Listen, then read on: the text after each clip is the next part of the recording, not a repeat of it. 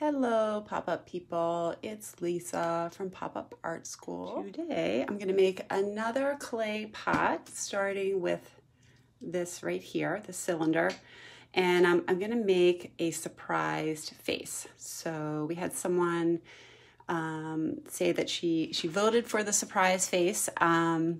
So every week when I do these, I put a post and I give you a choice of which one you want. So she chose that one. Her name's April, so thanks, April. And before I get started, I just wanted to tell you that Pop-Up Art School is a mobile art studio.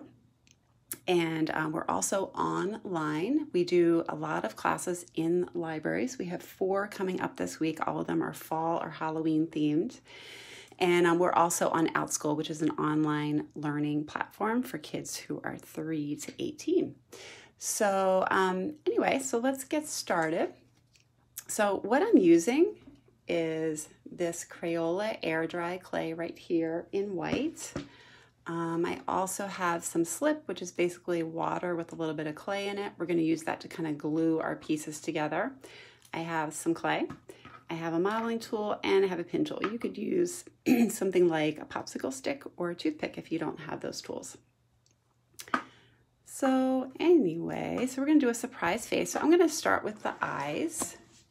And the way I like to do the eyes is by making 2 balls that are the same size. If I start out with balls that are the same size, then my face will look symmetrical. Now I'm going to score and slip. So basically what I'm going to do is I'm going to make the surface rough by using my pin tool. I'm kind of doing a crosshatch. And I'm going to do it on the back of whatever I'm attaching. Where'd they go? Oh, it was stuck to the back of that.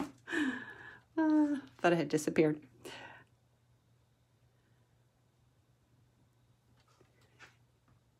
So after I'm done this, I'm going to put a little bit of slip, or you could just use plain water, and you only want to use a little bit, otherwise it makes your clay slimy.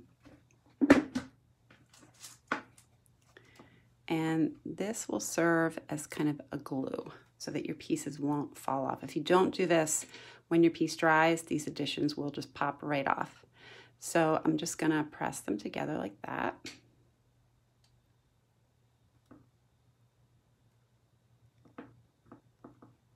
And so when we do these Facebook Lives, when I do the clay ones, these are kind of like quick sketches, only for about 15 minutes. Usually at that point, I need to let the clay dry for a little bit and get a little bit harder so I can work on it some more.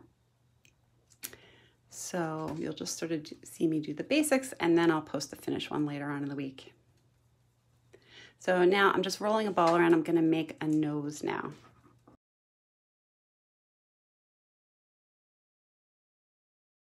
And right now I'm just putting on basic shapes. I'll model them some more once I get them all attached to the face.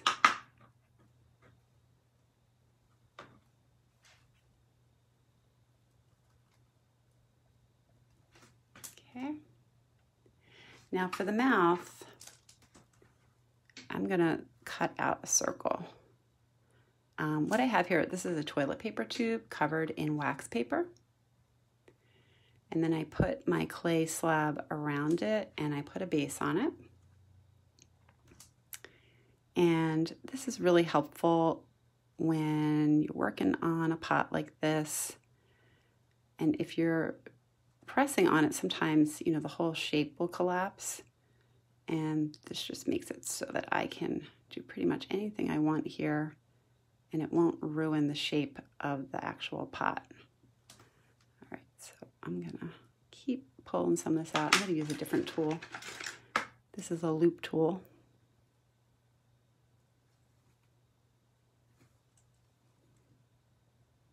That works a lot better.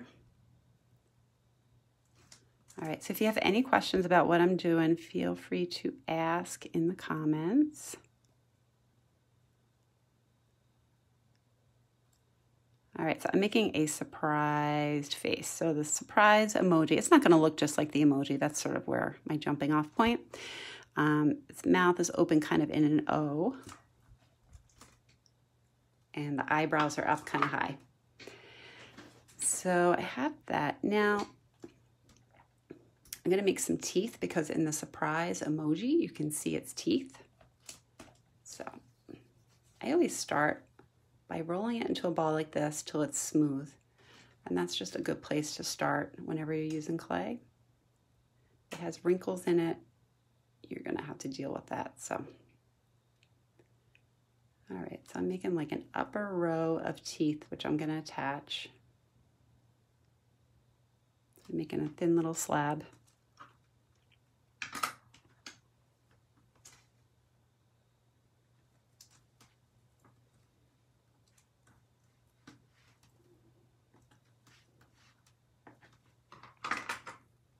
Let me see if that's gonna fit in there. Yep, I just need to curve the edges a little bit. It'll fit better. All right, so I'm gonna place it right in here, and then I'm gonna make do like a coil of clay and make some lips. But we gotta put this in first.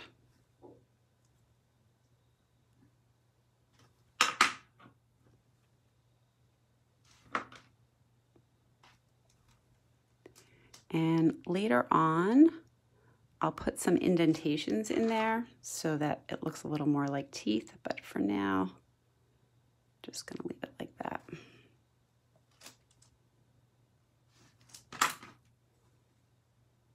Gonna take a little more clay out.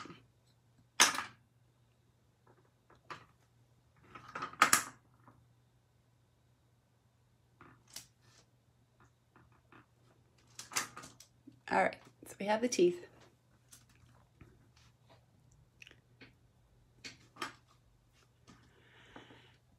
Now I'm gonna make sort of upper and lower eyelids to go around the eyes.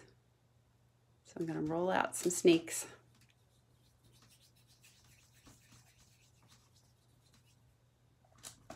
So this clay, I'll probably let it dry for maybe 3 or 4 days, depending on the weather. If it's really humid out, it takes longer. And then once it's all dry, I'll paint it with acrylic paint.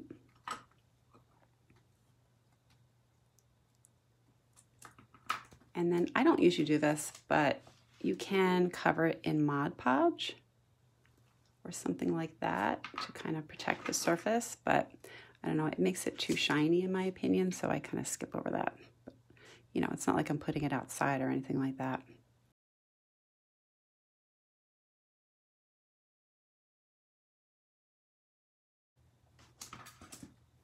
So I do find with this clay that it really helps if you put a little bit of water on your tools, otherwise it drags the clay. So it really helps just to dip it in a little bit of water there.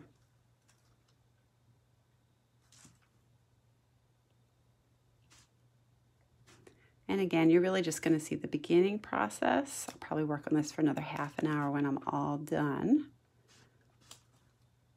just to give you the basic idea.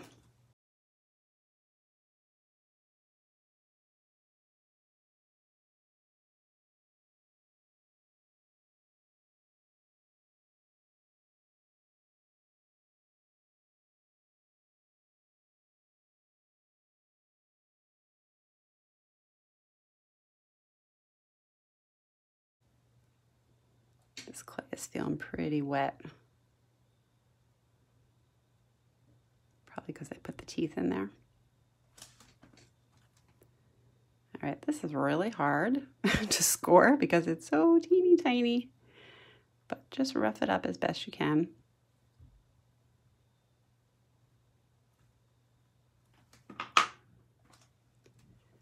And I really only want to put a little bit of water because, like I said, it's pretty damp. I've said this before, but I'll say it again. A lot of working with clay is about timing.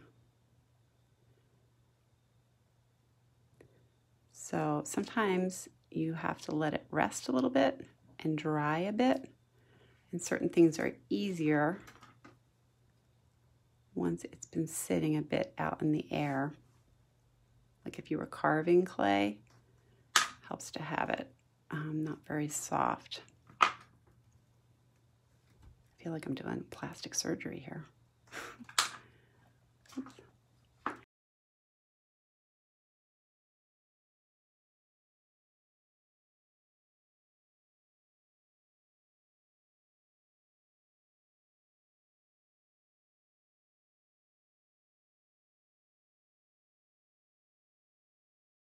So I already have this rolled out,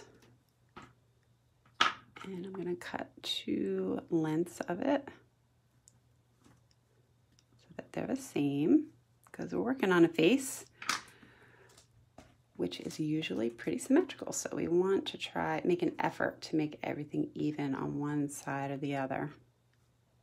So those look good. One thing I found, a little trick with this clay, is if I use a damp brush and you don't want a whole lot of water on here, you can use it. Hold on, I'm gonna grab a little towel. I want to dry it off a little bit more.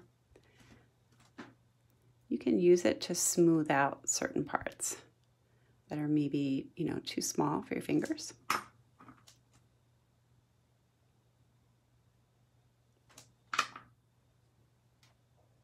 So that's really helpful once you get to a certain point. Okay, so I'm going to throw those eyebrows on there.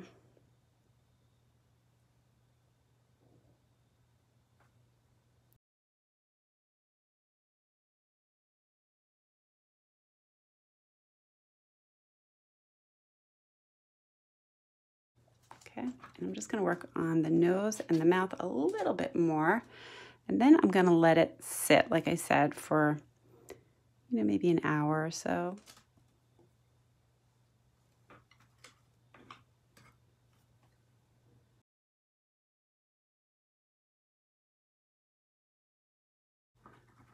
When I'm done with this, I will post a picture of it after I painted it and everything.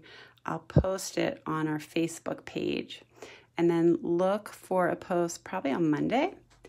And I'll ask you what kind of face or expression you want me to put on the pot next week. And also want to tell you that Janelle does a Facebook Live every Sunday at 7 p.m. and she's been doing some optical illusions. Last week she did the word vote, but she did kind of like a cool S-shaped flower. So these are just meant to be quick little things. There's the eyes. So anyway, hope you guys have a great week, and I'll see you again. Bye.